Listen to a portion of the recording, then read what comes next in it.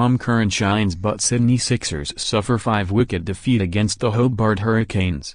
Tom Curran's quick-fire 19 could not prevent the Sydney Sixers from falling to a 5-wicket defeat by the Hobart Hurricanes.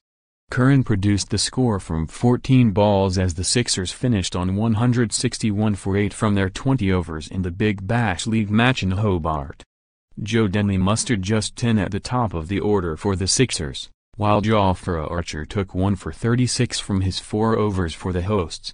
England all-rounder Curran then removed opener Matthew Wade for 15 and also took a catch, but the Hurricanes still reached their total of 162 with a ball to spare.